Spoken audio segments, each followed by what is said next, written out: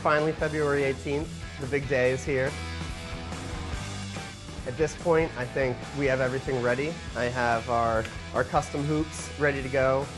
We've been out in the streets, dancing with rappers, met some cops and taught them how to hoop.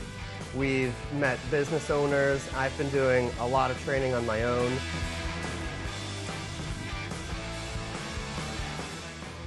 Some endurance training out on the balcony, fire spinning, and I hope all the competitors are ready because they're not competing against me, but for the best trick, I think I have something really interesting and pretty huge that CDM and hula hooping's never seen before.